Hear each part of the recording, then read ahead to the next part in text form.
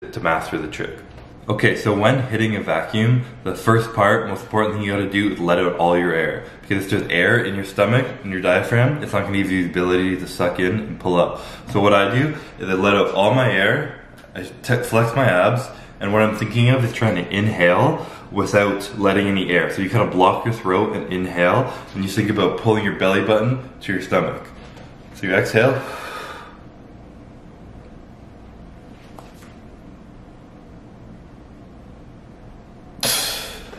And you pull in like that. So I'm literally just letting out all my air, and I'm thinking about if I'm trying to like, but I'm blocking that airway. So instead of actually bringing air in, instead it's pulling the muscle up. And most people aren't able to do this on the first try. A lot of people can do it with children. Sometimes you see kids running around pulling in their stomach like that, laughing like they look like a freaky alien. I know I did that as a kid. So obviously I just naturally have a little bit of a better mind-muscle connection to it. But this is something that everybody can do with enough practice, and it's really not impossible. So a good trick when you're learning how to do it and it's kind of more difficult for you to pull it in is finding something like a counter or a box on the ground on your hands and knees, and if you actually kind of grab something and pull, it will give you a little bit more leverage. So it'll be the same concept here, but you're almost using your arms and your lats to pull in to make it a little bit easier. So you put your arm forward, again you let all your air out, and then you suck it in.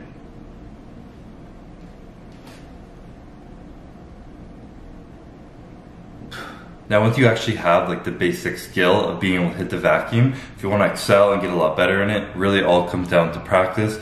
The more you do it, the stronger your transverse abdominis will be, the longer you'll be able to hold it, everything like that.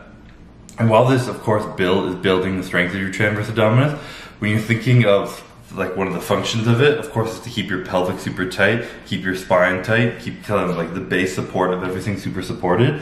One of the best ways to train it in that sense is holding planks or doing those rollouts. You see people with the rolls and they come down, big stretch like that, pull it in. That's also training your transverse abdominis and making your core super stable.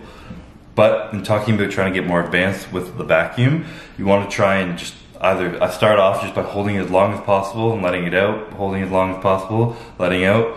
Personally, I try and train as if I'm on stage, so it's a lot easier. Again, with your hands on the counter or something, or your hands down by your side. But once you're actually hitting a pose and everything else on your body's flexed, your arms are above your head, anything like that, it makes it much harder to hit and hold the vacuum. So, of course, practice like you play. I practice like I would be hitting it on stage, especially in ab and thigh pose.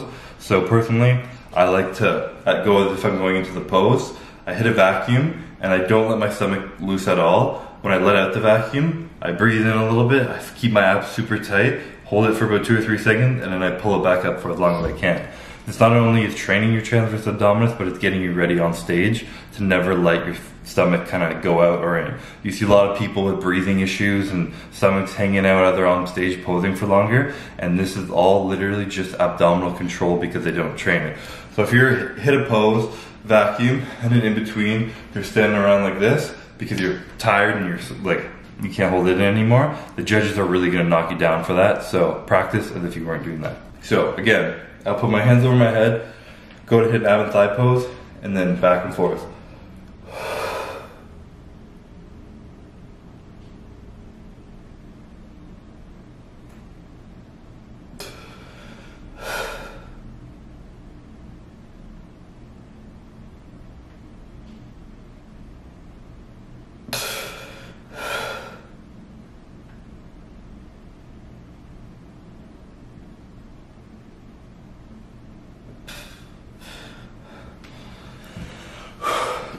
Not easy, definitely not a lot of fun to do, and you will get sore first time practicing it for a while. Sometimes your muscles do get sore just under your ribs and they can get tight. Sometimes you need to work them out, but I definitely highly recommend everybody, even if you're trying to look good in a bikini, just check the or bikini, board shorts, whatever, on the beach with your shirt off, be able to keep your stomach in, pulled in and flat instead of hanging out. Definitely lots of benefits to training your